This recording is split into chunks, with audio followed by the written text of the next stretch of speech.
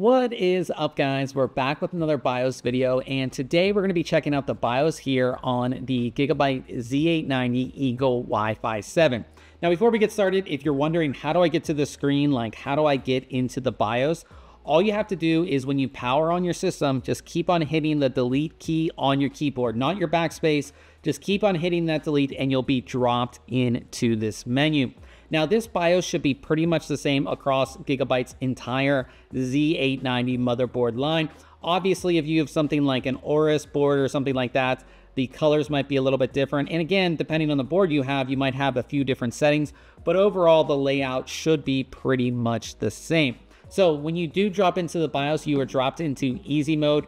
You can easily toggle between easy mode and advanced mode just right here. Just super easy toggle here. So in easy mode, we have help right here, which brings up some shortcuts. You can change your language. You can load your defaults, which let's go ahead and load our defaults so we can show you everything as default. Save and exit. We have our favorites menu, which goes into the advanced mode, favorites, which I'll talk about.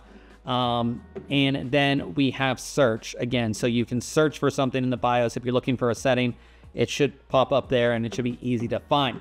Now for our information, gives us all of our information on the motherboard that we're running, the BIOS version, the CPU, the RAM, and the microcode version that we're running. Moving over here, we have a live readouts of our CPU frequency and memory frequency, and then our CPU temperature and system temperature, and then our P-core, E-core voltage, as well as our memory voltage. We have this Gigabyte performance drive over here, and essentially you can select Intel default baseline, Intel default performance, Intel default extreme, or Gigabyte default. By default, if again, we put everything back to the low defaults, it is set to Intel default performance, and I would pretty much just leave it on there. We have live readouts of our CPU or our fans that we do have connected. So we have both the CPU fan and CPU optional fan connected, and we can go ahead and see our speeds here. Now, there is a shortcut for Smart Fan 6. So if we click into that, we get this really nice graphical interface that allows us to essentially set all the curves and everything for all of the fan headers that are on the board and get some more information as far as like temperatures and things like that, and set CPU fan warnings and all of that.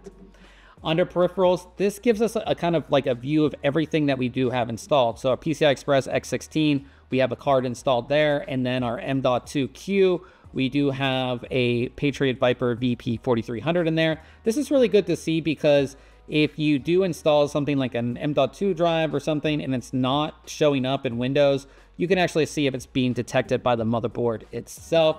Over here, we have our boot sequence. And again, we can click in and kind of set our boot sequence, but really easy to give you sort of a visual overview of your boot sequence. Under DRAM status, it shows us, our memory that we have installed, DDR5 auto booster, and then XMP. And then XMP profile. So again, if you're installing Windows for the first time or everything, you want to make sure you have your XMP profile enabled. If your kit has an XMP profile, it will just show up here. You just click it and boom, you're good to go. We have quick access, so there's a handful of things. One thing is QFlash that allows you to easily flash your BIOS with a flash drive. If I click into that, it will go ahead and open QFlash.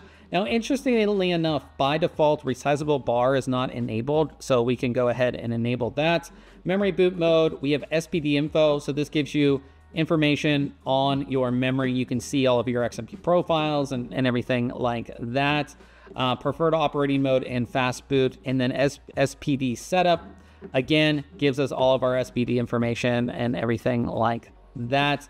And that's kind of all what you're getting in easy mode. As long as we have the boot sequence and XMP profile, you should be pretty good to go when you do your first Windows install. Now, if you want to go ahead and do anything as far as system tuning, overclocking, and everything like that, you want to go into advanced mode. Now, typically when you go into advanced mode, you're dropped into the tweaker tab here, but because we went into favorites, it pushed us over to favorites. Now, this favorites menu allows you to add any setting in the BIOS to this favorites menu, so it's all in one place. So if there's something you're changing a lot, you don't have to jump through multiple menus. Everything will be right here. Now, going into tweaker, this of course is going to be all of your tuning settings, CPU clock ratios, efficiency clock ratios, advanced CPU settings, all of the different settings that go along with your CPU when it comes to pretty much everything is going to be in here. You can see you have your voltage limits, everything, active turbo ratios, enabling or disabling cores, all that kind of stuff, power limits, everything, C states, everything with your CPU is going to be in here. We can also set some things with our DDR5. Again, your XMP profile is right here. And if you didn't do it in easy mode, you just select this. And again, you can select your XMP profiles pretty easily here. We can go into advanced memory settings. And again, you have some settings here. We can bring up that same SPD info and the same SPD setup as well. Really easy to do that.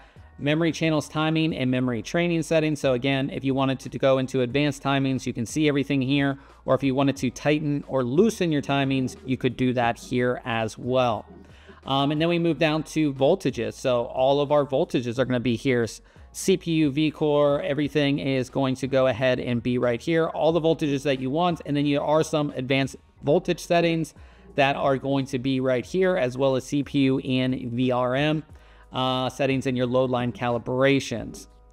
And then at the bottom, we have our DRAM voltage controls, which again, you can set, and you can go into DDR5 voltage control and see everything there as well. So everything to do with system tuning, overclocking is all going to be in this tweaker menu. It is pretty long, as you can see, but everything is here. So it should be pretty easy to go ahead and find all of your settings. Now, if we go into the settings menu, we have platform power, IO ports, miscellaneous, and PC health status. So going into platform power, again, these are just like certain power settings, ERP, resume by alarm, things like that we can set there. IO ports, so this is essentially everything else that's on the board and its settings. So internal graphics, onboard LAN controller, you can enable or disable all of that stuff.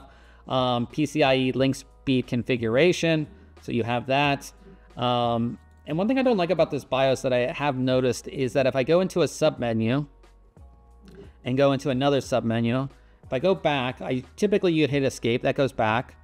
And if I want to go back, it wants me to exit the BIOS. It doesn't bring me back to that main menu, which is really weird. So I have to hit setting and then go back into IO ports, and then I'm back here. But if I want to go back to that main settings menu, I can't hit escape. That is one thing that's kind of weird about this BIOS. But in any case, like I said, IO ports, Gigabyte Utilities downloader configuration. So when you first install Windows and it's your first boot, when you boot into Windows, it will ask you if you want to install the Gigabyte Utilities downloader. I would suggest this because this is going to have all your drivers and make everything a lot easier for you to install. But you can disable this. Now, once you install it, it will never ask again. But if you did want to turn it off, there it is right there. I'm going to go back. USB configuration, again, everything here to do with USB, and you can turn off, you know, mass driver support and all that stuff. Everything to do with USB is right here. Network stack configuration, NVMe configuration, and again, you can see information on the drives you do have installed. SATA configuration, more or less the same. Each SATA port, you can go ahead and configure and do everything with that. VMD setup, and then Thunderbolt configuration, and then your 2.5 gig LAN configuration there as well. So like I said, everything that's on the board is going to go ahead and be right here. Under miscellaneous, you have LEDs and system state, power state. So that means the LEDs of the board are going to be on.